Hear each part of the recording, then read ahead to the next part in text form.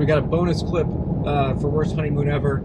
Emily's asleep this morning. We fly out, have to leave for the airport at noon, so we had an early start.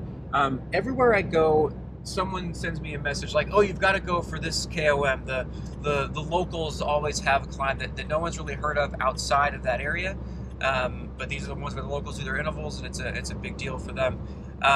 So people have been messaging me, MASCA, you have to do MASCA, and I'm like, I've never heard of that. And like everyone, you know, we all heard of the big climb up the volcano. But normally I go for these little KOMs, and they're pretty respectfully, like they're always kind of easy. But fine, everyone's messaging me, so the theme of my last few years is internet. Fine, I'll do it. So here we are. So I got up early, and we're gonna buzz over here. Just do a quick look at the climb. 2.5 miles, 11%. All right, it's pretty steep. No big deal. Let's see who has the KOM currently. Remco. All right. We'll give it a shot. I'm Phil Gaimon. I was a pro cyclist for 10 years, racing all over the world. Now I'm retired, but I'm not done suffering on my bike, climbing mountains as fast as I can, and going on crazy adventures. I couldn't be the best at racing, and I'm definitely the worst at retiring. Welcome to Worst Retirement Ever.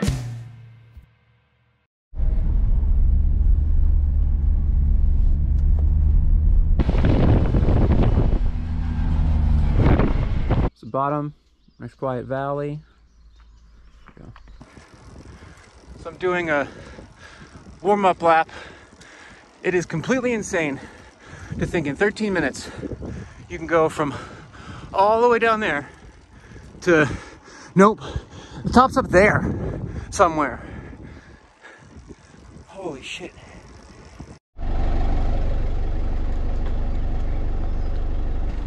Right. All right, let's go. Let's go. The van's waiting here. Here I come on a flyby. All right, feeling good, ready to do it. Let's go. Nope, Fiat. Abort. Let's try it again. It's all right. Don't hit a Fiat. This is actually the second effort I had to abort. The first one, the camera didn't catch it. So Marcos doesn't mess around, you know? He's up there, he's waiting, he's gonna direct traffic and block it for me. It's clear now. Go. All right. You gotta come in hot for a Starlight Gaimon. The segment's right there around that bend. So maybe a little bit too warmed up from two aborted efforts. But I'm gonna I always turn the volume down on the engine. I'm gonna leave a little bit here so you can hear it struggling. Just a little bit of engine noise in there. So you can hear the poor van trying to catch me.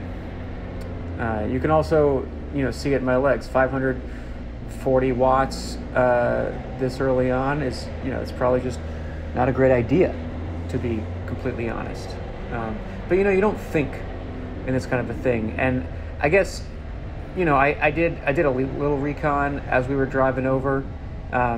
So other than seeing the super stacked World Tour field, like I said in the previous going up the volcano in Tenerife, you just don't know what these guys were doing. They're good. I know that the entire leaderboard is hilariously stacked, but what I don't know is, this one, Remco, he did 100 miles that day. This was at the beginning of the ride, but how was he pacing and how hard? And the answer I learned pretty quickly with the live segment at Wahoo was he was going flat fuck.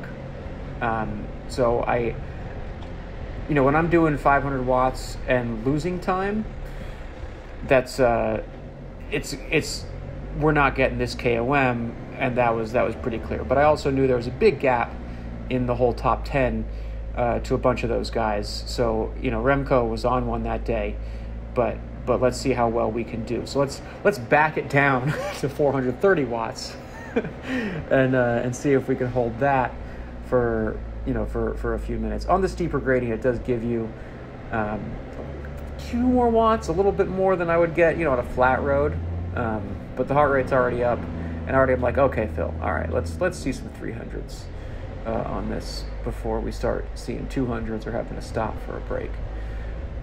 This road was completely insane, by the way. As you can see, these little cement barricades, this road just goes over a pass, which apparently does get traffic. I didn't see a whole lot. They told me, I had to get an early start anyway because I had to get back to the hotel, change, shower, pack my bike, and then get on a plane for a total of 20 hours between various brutal connections and sleeping on the floor in Newark. But yeah, here we go. It's just 16%. I'm on 11 speed on this bike, so we've got a 28 in the back, but it's just a weird thing to be grinding 60 RPMs ever. But that's all the power I've got. I wonder what Remco had for, let's not think about it. It doesn't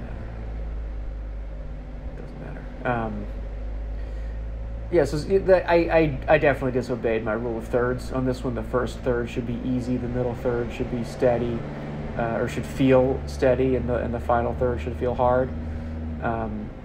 I managed to not quite explode. I am doing I'm just going to show you the full effort on this one, because it's kind of a short climb, and I want you to feel my pain. You don't have to grind up this. Look at this view. Just an insane, kind of middle of nowhere, but not really. They said after 10 a.m., they said there's like tour buses, which blows my mind because the van had trouble getting around some of these hairpins. Not to mention me. Would not want to, honestly, this would not be any fun to ride down. Just as soon as you get your speed up, you got to slam your brakes into something. Here's a relief in the gradient at only a measly 9%. Since our almond trees on the left, that pink flower, we'd see a bunch of those. Like I'm used to those in California, but not so much in the wild.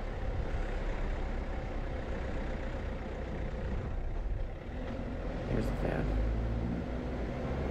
Earn your keep van. There you go.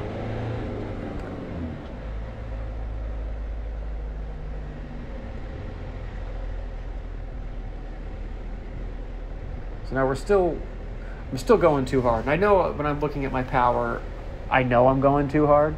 I know I can't, I can't sustain mid 400s on an effort this long, but it's steep, and what are you going to do? And not my best day. One of those early flight, unplanned KOM. I was not expecting to do this. It was just like, it's here, and I might not be ever again. So let's give her a rip. I just had too many messages about it, and I do like to obey the internet. That's kind of how I fell into this whole mess. I was getting a lot of likes on my Instagram when I posted like a Strava leaderboard. So I was like, all right, I'll do more of that. If you guys like it, I'll get more KOMs. So I appreciate you guys, and I hate you, because here we are.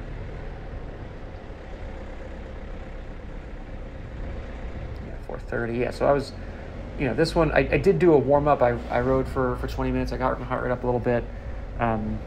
I'm on the same warm-up protocol I ever was, 460, 72 RPMs. That's another reason you cook it at the beginning, is you're just trying to get up the thing. Look how narrow.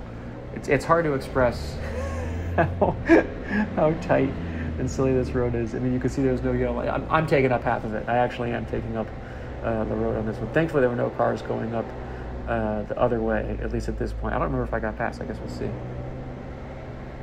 It's one of those, if you're up here, you have, I don't know what your business could be. There we go. They always seem to come in the hairpin. So that guy cost me, at least a minute with that bad turn.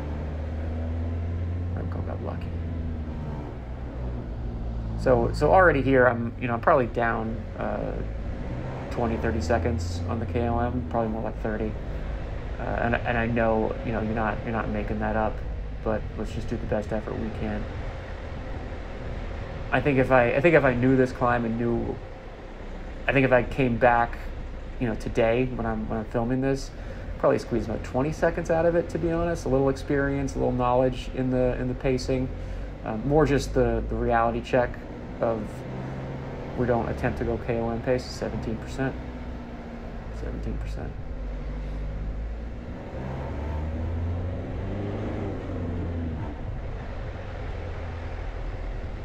still, for everyone who, you know, I like to complain about pain, but it's all, I love this stuff. For everyone who messaged me that I have to do this climb, you know, it complicated my trip in the last day, but you were right. I did have to do this climb. Look at this, right? Always in the hairpins. Always in the hairpins. It's kind of a joke because there's nothing but hairpins on this thing. See, and he's missing me. I'm doing 470 and you can't even see it. Come on, Van. There you go. It's just, sometimes you just see these roads just like, who paved this? Who cut this open? Why on earth would anyone drive here? What, you got work in the valley?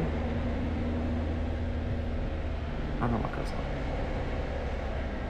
Always in the hairpins. There's just a car in every hairpin. He's gonna back it up. I swear, on the way down, we saw tourist buses, like big old. I can't imagine. Can't imagine being that bus driver. What do they pay a bus driver on one of those, like, you know, 40-foot, full-on, like, you know, team whatever? Who's are getting down it? Imagine being the tourist. 170 beats a minute. That's kind of, it's not quite my max. Well, I guess, you know, we'll see what the max is. So I'll have to guess.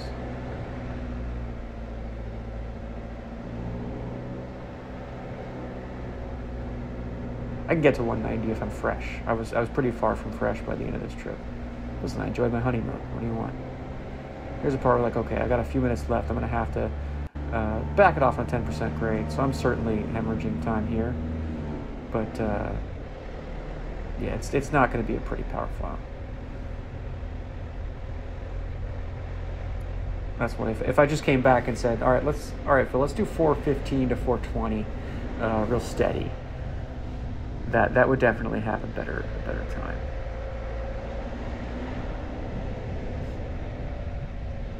I'll come back next year and I'll pace it better, but I'll be 38 years old and slower. That's the race I'm doing. A race against the age clock.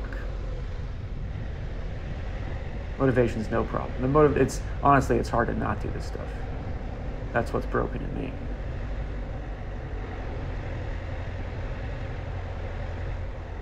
It was cool, like, as the thing is, I guess you don't want to be here in the afternoon, but when the sun lights up that whole valley, it's got to be nuts. When we got there, it was fog.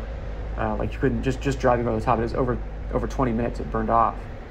But you saw the clips at the beginning when we were driving down.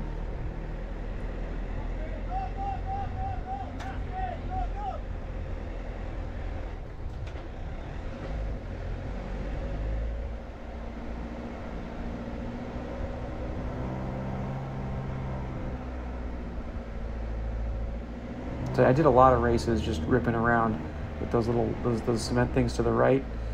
I never did, but I've seen it. You don't want to crash into those on a downhill. Let's put it that you do not. That'll whatever goes in there is breaking your frame, your bones. I've seen it. It's ugly.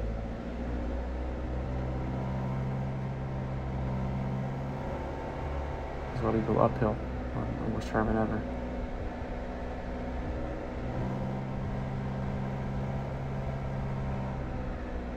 Always in the hairpins. Always the cars in the hairpins. That cost me at least a minute. So far I've lost 17 minutes in hairpins on this one.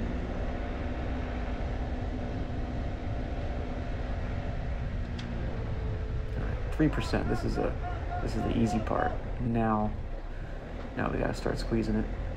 We're getting close to the end, but there's no sprinting. The way I pace this, there's no sprinting, and B, it's 17%. So there's also no sprinting. I was hoping this was the top because I saw like an umbrella, but I knew from the live segment I had a bit of a ways to go. This guy's selling coffee over there. Fantastic. I should have gone back down for some. I think look how far is left. There's actually like a lot of climb left. That's one, like, I got to be at the top of that in a minute, 2 minutes. It doesn't seem reasonable, any of it.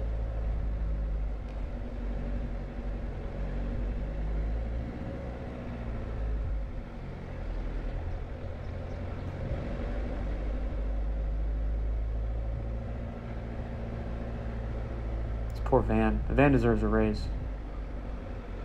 What are these cars doing? Where are they going? If you were one of those cars, leave a comment. Tell me where you were going from and to, and why you're driving on. Because there is a highway. Okay, now we're sprinting. So we're good at this point. I'm a minute something down on Remco, but I know I'm going to be in the top 10. So horribly, every second counts.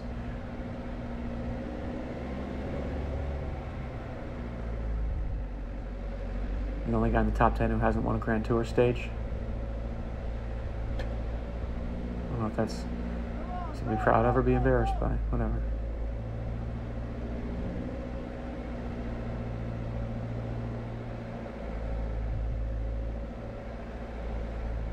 Yeah, when this finishes, I'm going to have to run to the hotel, pack a bicycle. I did shower, but a lot of the hotel had the Nespresso pods, which were brutal. I was smashing those, getting my stuff done. Did not sleep on this flight.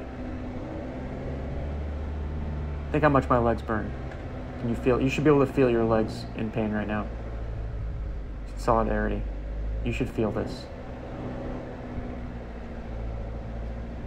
77 RPMs.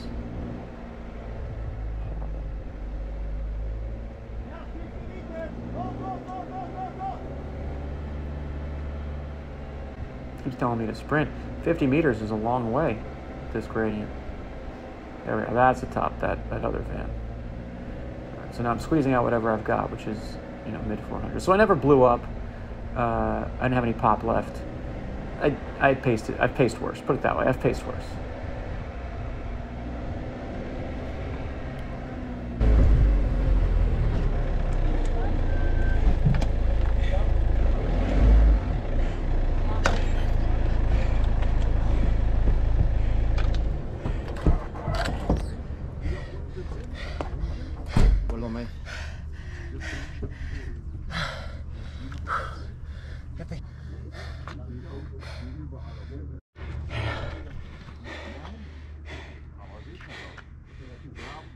That one hurt.